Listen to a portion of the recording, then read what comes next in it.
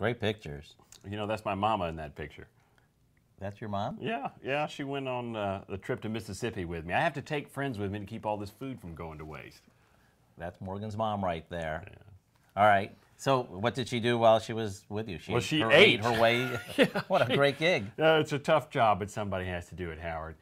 What makes Southern food so special? What is it about it? Well, I joke that my favorite 4 Southern food groups are bourbon, salt, bacon, and pie.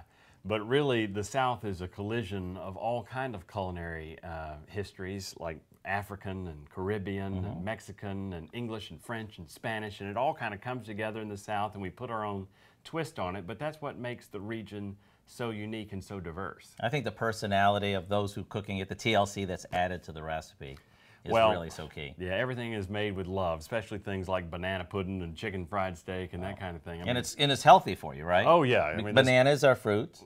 that's right. It's considered, actually, this banana pudding from Nikki's West is considered a vegetable when you order it. Perfect. And A good so is side mac and dish. cheese. Yeah, Well, yeah, that's good. I saw you were at the Bubble Room. I love the Love Bubble the Room. place, the Bubble Yeah. Scouts. Cake, Cake there is an entire food group. With by a itself. steak knife in the top of each piece. Yeah, small little pieces at the Bubble Room. Really, they're like the size of Buicks. They're huge. So if you haven't been to the Bubble Room, or if you haven't been to most of the places in this book, you should try at least to eat your way through the country by trying the recipes in the book. Everyone in our test kitchen has been tested again, and they are just amazing. So give it a shot.